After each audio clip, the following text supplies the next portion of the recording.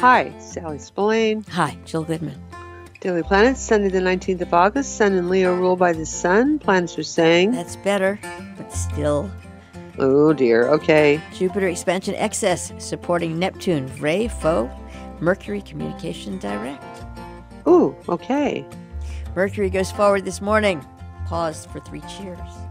And those arrangements that were snafu'd, those schedules that were incompatible, those ailments that were undiagnosable, those delays that rankled, those absentee partners that were interfering with the even tenor of your ways, and just about everything else of that ilk will look up and say, fixed. What did you say the problem was?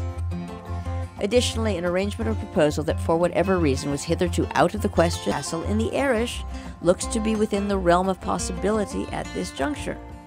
As you are pursuing or investigating it, one caveat, now that you actually can have it, make sure you really do want it before signing on or devoting massive resources to acquiring it. Indeed, your prospects, personal, professional, partnerships seem particularly bright, and sorted events should bring you face to face with the most attractive of your myriad alternatives.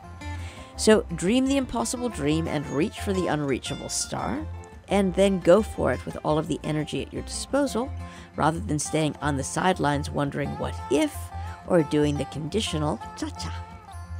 Okay, signs particularly affected by Jupiter supporting Neptune and Mercury going direct. Everybody. It's a long list. Nice. Yeah, might as well. Everybody.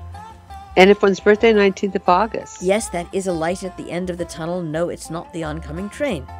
So as you make your way through your year, it should be noticeably easier to maneuver through your world, and better still, convert some of those probablys that you've received along the way.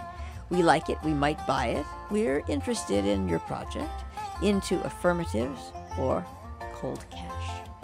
Perfect. Tomorrow, Daily Planets.